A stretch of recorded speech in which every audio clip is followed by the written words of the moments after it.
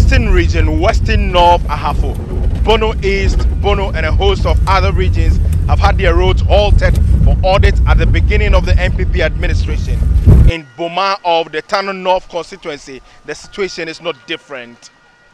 Residents of the hometown of the spokesperson of Dr. Boma, Dr. Gideon Boako, are angry. I know free.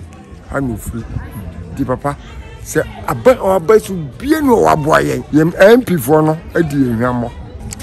Akufuado pension kofo ban na ne MPP. Enso so no. Omo amoaye. Ka motimi adlia se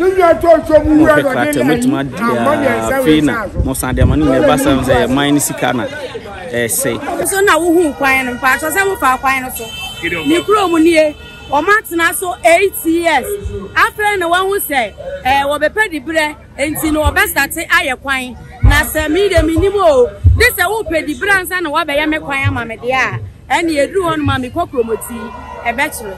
Confusion broke when a supposed relative of the MPP's parliamentary candidate Dr. Gideon Boako tried convincing them that the NDC did absolutely nothing for the constituency.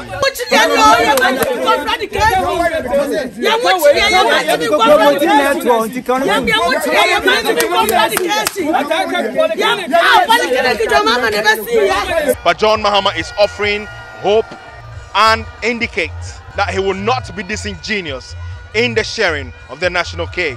My office more enania on also education akunye na oyejuma. I just an coordinator etokata so a anka mo kwaye enyasem enya dia ebeyese. After the man say de tipa bi abegu ho yese ye gota me na ye nada party abeba abetra abenso ayem wa kwan amamo any NDC. It say contractor me ma ye Koko roads don musiese mo kwan no sa me no na me ma contract say nana akufado krom ye achemebo akwa ho me ma eno so ho contract no me na ye adwuma ye ba ye na say contractor onja na adwuma nto ho enso ni me ma say ye siesie ni krom kwan ye so onto aso ene wo ko ho a omo kwan nyina ye fefefe enso be hwe Boma kwan. Komla Kluchem, TV3 News, Boma.